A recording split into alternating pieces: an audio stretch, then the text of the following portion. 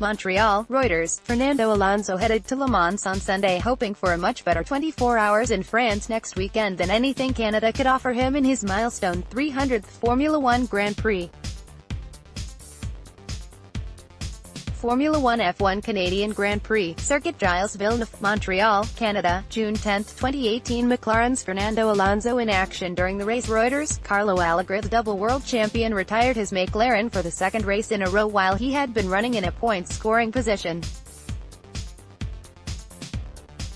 Without a Formula One victory in 5 years, and with a team that have not won since 2012 and are still struggling to get anywhere close to their glory years, Alonso was not about to dwell much on Montreal. Le Mans, the driver said when asked after Sunday's race what he wanted to talk about. "I'm flying tonight to Le Mans and from tomorrow it's another experience there and hopefully a good race for us.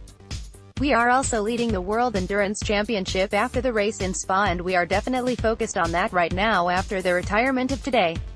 Alonso is driving for Toyota at Le Mans, with the Japanese marque the only major manufacturer in the top category of the French sports car classic.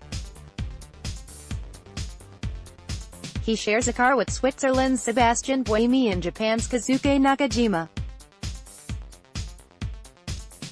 The Spaniard set the fastest lap in official testing a week ago, after winning on his debut in Belgium, and will be back in the car for qualifying on Wednesday and Thursday at the Sarthe circuit. On Sunday he had been fighting for points when an exhaust problem forced him to retire on lap 41. "It's sad, frustrating and I'm disappointed with this result.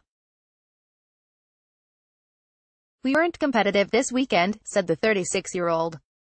"We need to find more performance in the car and a way to become competitive." McLaren are 5th overall in the standings, and have fallen further behind 4th place for now. Reporting by Alan Baldwin in London, editing by Peter Rutherford or Standards. The Thomson Reuters Trust Principles.